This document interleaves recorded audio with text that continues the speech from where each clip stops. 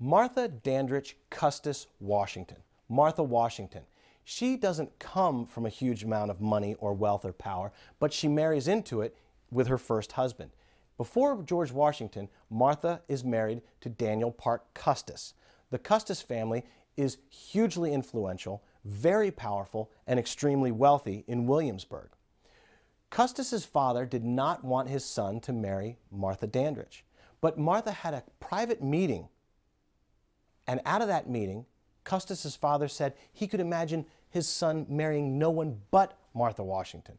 It's this unusual intellect, this sensibility, this woman who is unusual for her time that convinces Daniel Custis's father that she is the right woman for his son.